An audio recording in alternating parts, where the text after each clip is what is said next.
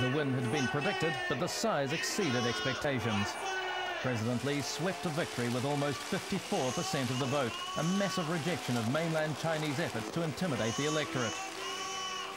Lee is the first native-born Taiwanese president and the first to be democratically elected. He easily beat off both the pro-independence challenger and the two candidates who favour closer relations with mainland China. Lee was the protege of dictators who could tell his followers, the gates of democracy are now open.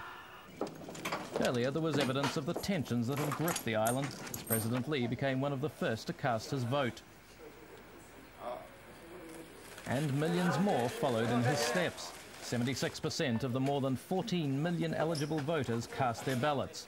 Until now, the National Assembly has elected the president. It's a very great time for me. And I'm almost 50 years old, so it's very good. It's wonderful, the feeling. On the mainland, Lee is the harlot of history. In Taiwan, he's a hero. He must now deal with the passions that have inflamed both Chinas.